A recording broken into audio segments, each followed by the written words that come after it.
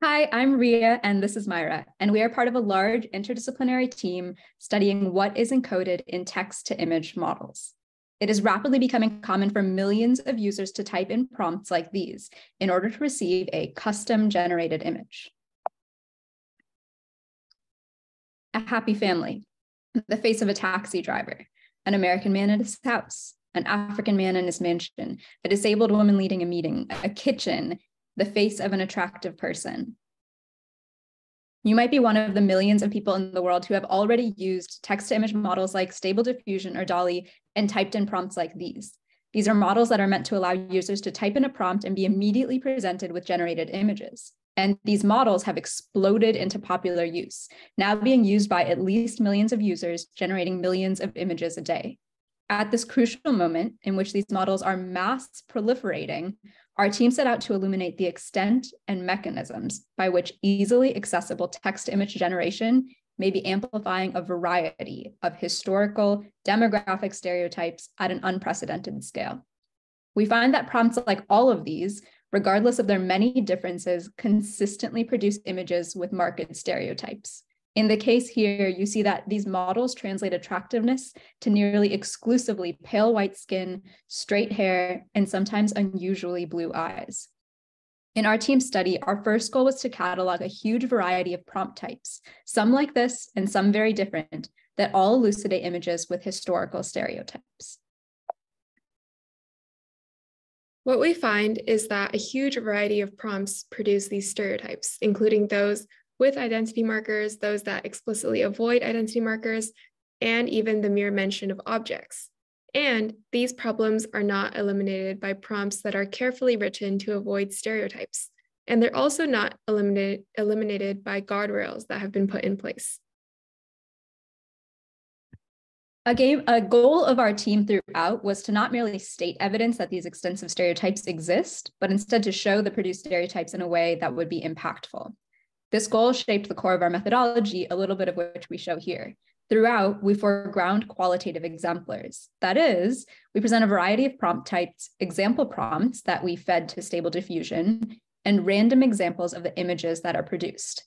We replace the emphasis on qualitative exemplars and include quantitative analysis when it facilitates understanding these trends. We do this because existing literature shows that exemplars of social harms, in particular, exemplifying imagery, constitutes a powerful means of creating risk consciousness and action above and beyond merely showing quantitative scores. In addition, our work also seeks to translate across computer science, sociological, and humanist disciplines. Throughout, we will describe our computational methodologies and connect each case of stereotyping we find to sociological and humanist literature. This tightly ties our work to the large, long-standing body of psychology literature, which shows when people are repeatedly exposed to stereotypical images, whether these are real or fake, discrete social categories are reified, and these stereotypes predict anxiety, hostility, and justification of outright violence against stereotyped peoples. Before we continue, we'd like to warn that the remainder of this talk includes many examples of model-produced images, including images that are offensive and upsetting. To begin our catalog of prompt types, we consider the question that many might ask. By using neutral prompts, am I really likely to perpetuate historical biases? We find that the answer is yes through a series of such prompts. First, we consider simple prompts containing only character traits and other social descriptors. And immediately we see stereotypes. For instance, we saw that an attractive person generates faces with features approximating the so-called white ideal. Relatedly, the word exotic generates images with features associated with women of color. And this furthers a long history of the othering, dehumanization, sexualization, and exclusion of these groups. The prompt a poor person generates faces with dark skin tone and features stereotypically associated with Blackness, which perpetuates patterns that are known to invoke hostility and violence against people perceived as Black. And prompting for a terrorist generates brown faces with dark hair and beards, consistent with narratives that have been used to rally for anti-Middle Eastern violence. We also explore how such prompts facilitate stereotype amplification. By amplification, we mean that the real-world correlations between social identities, like race and gender, and social roles become distorted and exaggerated, possibly to the point of being perceived as ubiquitous. We find evidence of near total stereotype amplification. For example, despite 56% of software developers reportedly self-identifying as white in the US, 99% of the generated software developer images are represented as white. We note that there are a lot of subtleties to quantifying these patterns responsibly, and we welcome you to read the paper if you have any questions. This phenomenon exacerbates existing inequities, in particular allocational harms. Those who themselves belong to the minority groups may experience stereotype threat, where they perform poorly out of fear of confirming existing stereotypes. Meanwhile, those with power over them are influenced by stereotypes when determining how to allocate opportunities and benefits. When we find out that prompts about simple traits, descriptors, and occupations with no identity language at all can still perpetuate historical stereotypes, we might think to go one step further, removing identity language about humans in any case. We might think, by only using prompts to describe objects, I can perhaps avoid perpetuating historical biases. In fact, we find that stereotypes and norms are injected into generated images even of everyday objects. For example, we find that 99% of images generated by front doors, when given no identity language, are extremely similar to images generated with the prompt front doors in North America in the second row, and extremely different from the prompt front doors in Africa, the third row. This furthers the view from nowhere.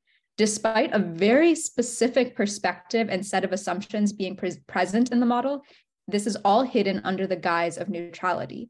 This facilitates the rejection, contempt, and exclusion of those who do not belong in the dominant group, or those who simply do not share its perspectives, casting all of these peoples as strange and lesser.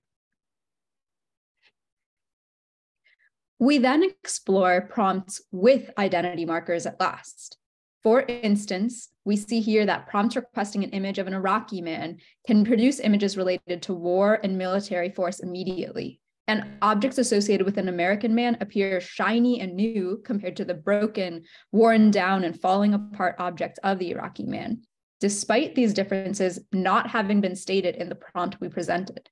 These patterns continue for a host of other identity markers, which we present in the paper, visually constructing narratives that identities outside standard American identity are tied to war, poverty, and simply lesser than, which then justifies contempt and actions of domination over these other non-American identities. This brings us back to the question of correction. If our prompts include anti-stereotypical requests, could that, in a sense, then use these models for good? We find clear evidence that such efforts do not eliminate stereotypes. For example, to counter the pattern tying poverty to dark skin tone and Blackness, we try the prompt, a poor white person. However, we still get images that have stereotypically Black features. This reveals how the model is fundamentally unable to disentangle poverty from Blackness. And a final strategy to mitigate bias is to use models with guardrails, such as DALL-E. While some issues are addressed by guardrails, we find many cases of the same harmful patterns in the outputs of DALL-E.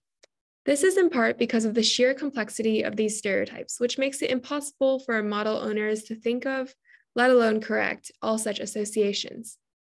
For one example of a complex bias, we present that when prompted with a disabled woman leading a meeting on the right, the model only produces images where the visibly disabled person is in the audience rather than leading the meeting. In contrast, this problem disappears when the word disabled is replaced with blonde.